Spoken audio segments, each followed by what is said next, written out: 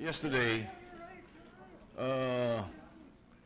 PS Resolution 516, introduced by a number of senators, were referred to the Committee on Public Order, I believe, and another committee, the Committee on Women. I have no problem with the resolution, Mr. President. But I take offense on how this resolution is being projected in the social media. My attention was called by my grandson because itong lumabas na article about this resolution, gawa ng isang gagong salbahing masamang tao. Because, tingnan niyo yung headline, 7 senators did not sign. Imbis na sabihin nilang 16 senators filed a resolution and did not sign.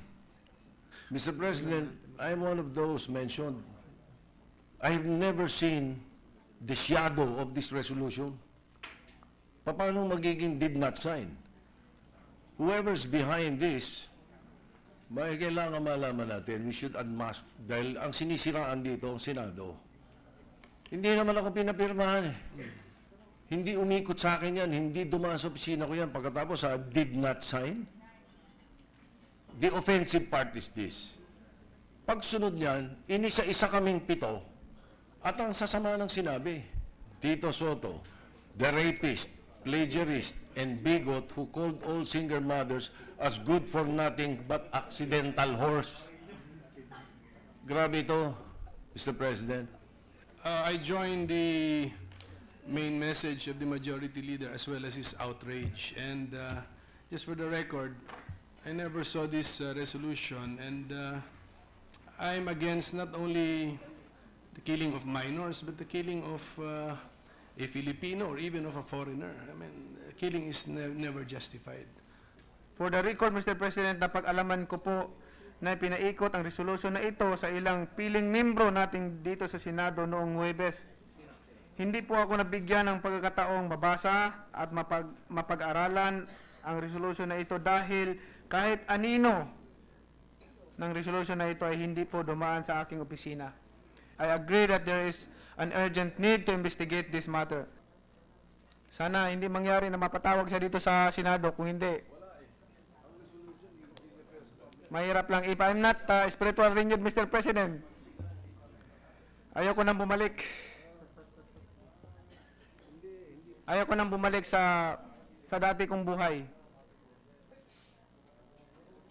Pinipilit kong magpakabait, gawin ang tama, sumunod sa Panginoon, pero pag ganyang mga klaseng tao, Mr. President, I, together with the other senators, were not asked to sign. We did not refuse to sign. We were not asked to sign, okay?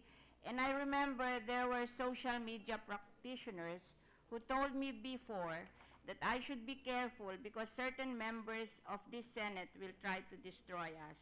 I kept quiet because I did not believe it. Now maybe this is the beginning of that warning. Naubusan ako ng laway kagabi sa mga tumatawag sa akin, me trying to explain to them, no way, I would have signed it. I would have supported it. Walang diya. Pambira naman. Trabaho tayo ng trabaho dito. We shouldn't sabotage each other, Mr. President. Pangit yun. It pains me and angers me that this type of fake news coming from a blog which we know supports the cause of some of us here. Now, you know, if you want to pick a fight with your colleagues, wag pong duwag. Harap-harapan na lang po. Kasi masakit yung sinasaksak sa likod. I do not know if it was a deliberate attempt to destroy the 7 of us because of our beliefs, our closeness to particular certain people, Mr. President. Let's call a spade a spade. Pero wag naman ganun. Wag naman idadala dito sa mga blogs na alyado nila.